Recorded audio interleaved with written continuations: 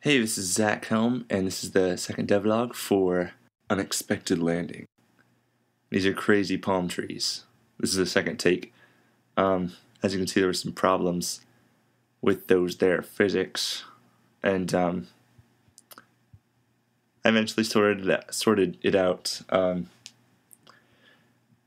See, here they are working totally normal, affected by wind, and behaving a lot like a normal palm tree. Your character's a little bit overpowered with an axe. I mean, that can all be sorted out later.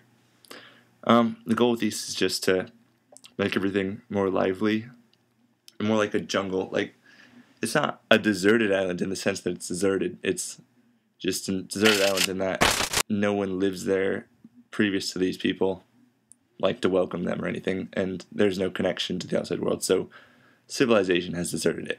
But nature is still there in full force. And there, I totally wonk out that tree by hitting it with an axe. Wow. I talk about axes a lot because it's the only item in the game so far, but that will change soon.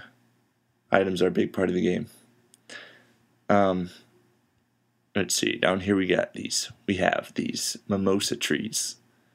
My dad actually convinced me to make the mimosas blow in the breeze, and that led to the palm trees that also move in the wind. Ooh, a light. Yeah, these are pretty little lights that I have just everywhere. Mushrooms, torches of different sizes and types. These jagged torches will be a sign of, like, older torches that haven't been replaced, but someone keeps lighting them somehow. And notice they kind of, like, pulsate in the darkness. It's a little bit smoother than you might expect from a torch like that, but I kind of want it to be more relaxing, like, because light is like your safe haven. Even though you can see pretty well in the dark here. I might change that in the future, but for now I like being able to see everything.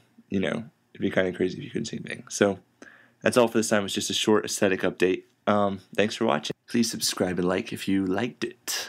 And subscribe if you want to see more, of course. You know how this works. Anyway, I really appreciate it. Thank you. Bye.